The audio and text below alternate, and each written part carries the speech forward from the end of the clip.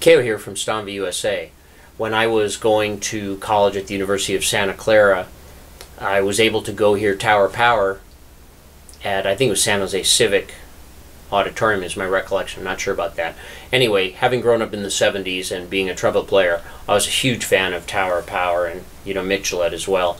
And I remember myself and my roommate went, and we managed to be standing right at the stage. We were standing right at the stage, so Mick Gillette's feet were like right here, and he's up here like this, and it was just unbelievable how he played and how he sounded and how he'd switch from, at one point he was playing a marching trombone with his right hand, he had his trumpet in his left hand, and he went from some extremely low note on the marching trombone, brought the trumpet up, and I swear he was playing a high G on the trumpet before the mouthpiece even hit his face. It was unbelievable.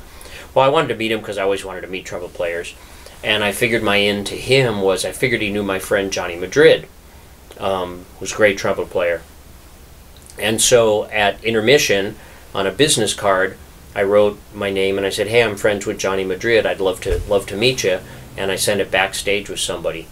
And he came out at the break, and he was nice enough. He was a little bit standoffish, but he was cool, and he said hi and blah, blah, blah. We didn't really have anything to talk about. I just said I wanted to meet you, and I got my picture taken with him.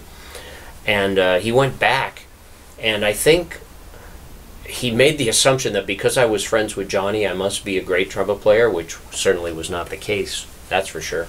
But anyway, he saw me standing there, right there in front of him. The second half, he kicked in the afterburners. It was unbelievable the way he was playing. And of course, the last tune before the encore was "What Is Hip," and he played the crap out of it. It was unbelievable. And then in those days, the encore, the big encore, the last one was always "You're Still a Young Man." And I remember thinking to myself, holy smokes, he's played all these two sets, unbelievable. Now he's got to play "You're Still a Young Man."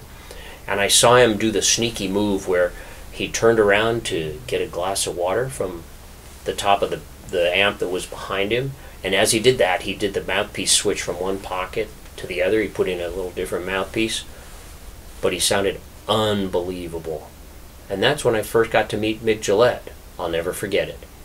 Have a nice day.